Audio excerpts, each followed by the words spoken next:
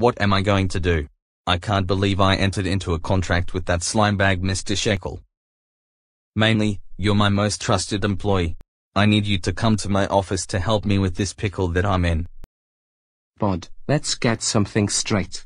I'm not particularly fond of you, but I can help Big Perfect TV out of this pickle.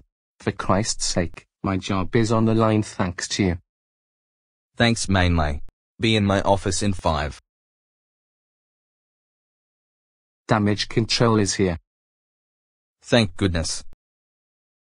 Let me take a look at the contract. Bod, this contract gives Mr. Shekel 51% ownership of Big Perfect TV. Did you even bother to read it? No, he seemed trustworthy. Well, lucky for you, or I should say, all of us, there is a clause at the bottom that says you can void the contract within 24 hours. Thank heaven.